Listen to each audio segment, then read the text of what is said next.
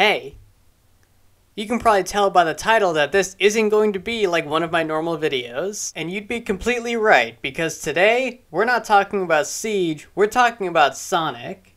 No, not that Sonic.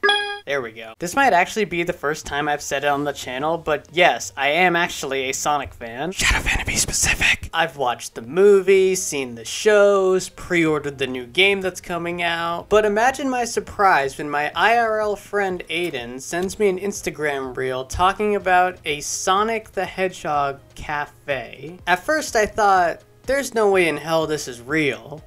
Right? But then the guy in the reel said two words that instantly got my attention. In Houston. In Houston.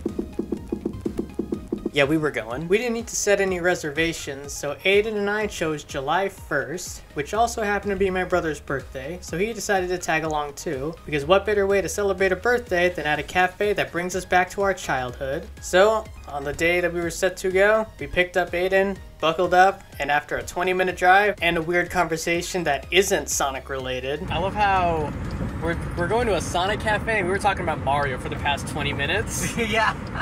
We arrived at the cafe, and I gotta say, walking in there for the first time felt absolutely breathtaking. I genuinely felt like a kid again. The fake grass and the checkered brown pattern almost made me feel like I was in Green Hill Zone. And the cutouts of Amy, Knuckles, Tails, and Sonic only added to the vibe. Walking up to the counter to order was just as surreal, because they had a ton of merch on sale. From figurines, to motorcycle helmets, to plushies, t-shirts, to maybe these necklaces that are probably worth more than me. After ordering, we sat down at some of the themed tables. Unfortunately, they just had Shadow as a cutout in the corner, instead of giving him his own table. Me being the massive Shadow fan that I am, I ordered the Ultimate Fearless hot dog, the Team Dark Mocha milkshake, and a side of onion rings. The hot dog was absolutely delicious. I loved the mix of sausage, cheese, pepperoni, and bacon bits that they put together really well. The milkshake was just as good.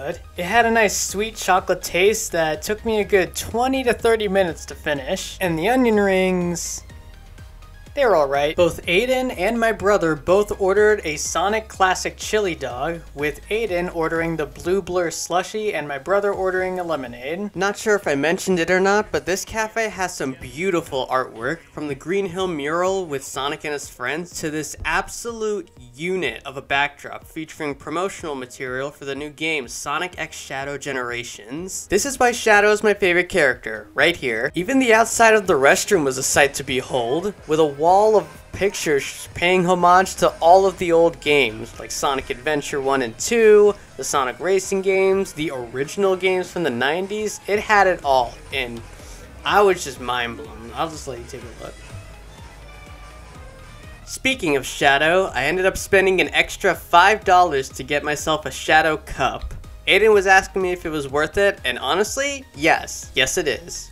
W Souvenirs. Before we left, we played Sonic Superstars on the PlayStation setup they had. I was totally doing great, as you can tell. And lastly, a few weeks after we went to the cafe, I went back to get myself the Shadow the Hedgehog t-shirt, which is 3 times my normal shirt size, but unfortunately that was the only size they had. I originally wasn't going to buy any of the merch, but I'm a Shadow fan, I had to. Overall, I'd give this cafe a 7 out of 10. As much as I love it, what holds it back in my opinion was the prices. But I have my own little theory on that. Royalties! But I digress. Before I go, I want to give a massive thank you to all of you for watching. I know this is completely different from what I normally upload, but I really enjoyed this experience and figured y'all would want to hear about it, so thank you. If any of y'all are in the Houston area and wanted to go to this cafe yourself, you can until August 15th.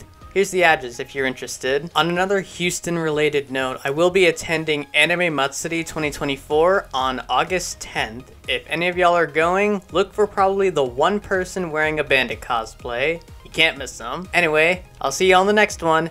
Peace.